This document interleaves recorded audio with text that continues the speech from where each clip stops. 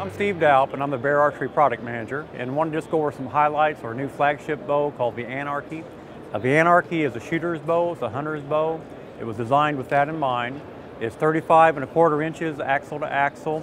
Brace height is 7 1/4. If you look at the draw lengths, it's 25 to 31½ as far as the draw lengths on it.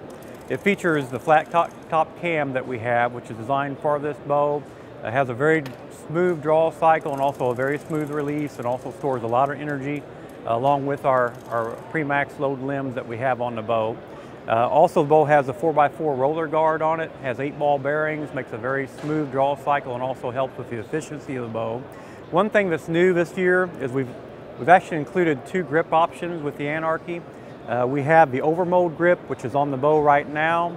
That's more for use for hunters as far as feeling warm in the hand and the comfort. You take that off if you're going to 3D shoot, or if you just like a slimmer option on your grip. Then there's some panels that are underneath this, our Bear panels, and you just take the overmode off, insert the screws into that, and you have that option too. One thing that's interesting, for a 35¼ inch bow, axle to axle, this only weighs 3.8 pounds, so it sits very well in the hand, feels great. When you shoot it, it just seems to sit in your hand. So again, it's a very good hunting bow as far as a smooth release.